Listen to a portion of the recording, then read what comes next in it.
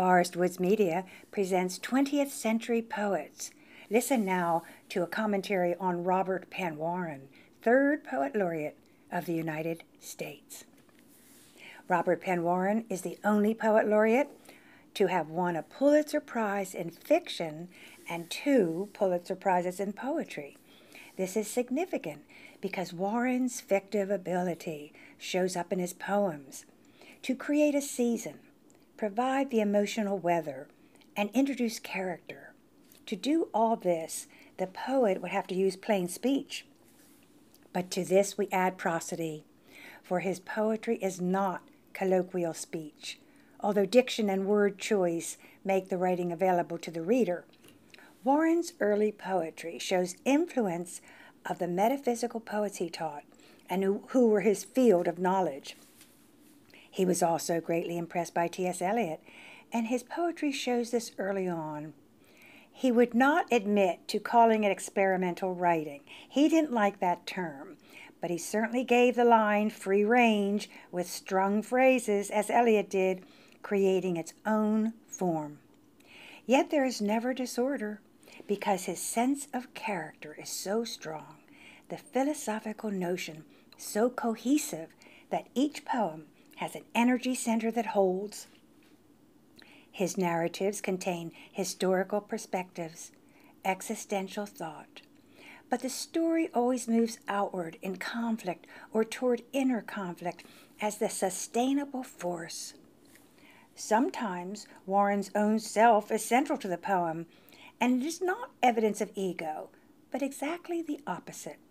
It's a fusion that teaches us self in relation to the world, but more than that, self-knowledge as part of imagination. This is what he should be credited for. Warren's writings come from the South.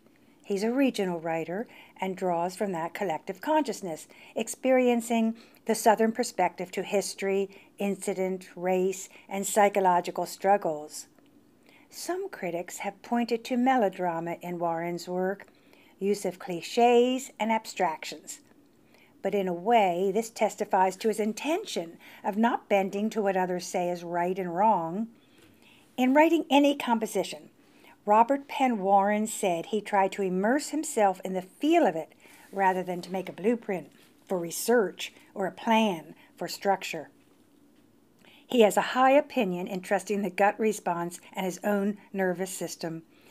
He claims to have been a poet first, novelist second, critic third, but in each he shows an appreciation of differences in people, an awareness of history, and a way of making his writing into docudramas, combining fiction, fact, and event. Here is a poem about a hospital stay that moves back and forth across memory. These are the last lines of that long poem entitled 3 Darknesses, where the speaker is watching an old Western movie on TV before surgery. Here we go. Action fades into distance, but you are sure that virtue will triumph.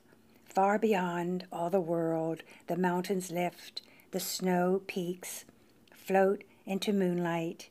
They float in that unnameable altitude of white light.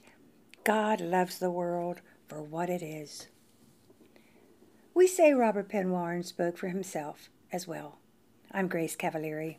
Funding is provided by the Zynipid Fund. Our producer is Jack Tarashuk. Our engineer is Mike Turpin.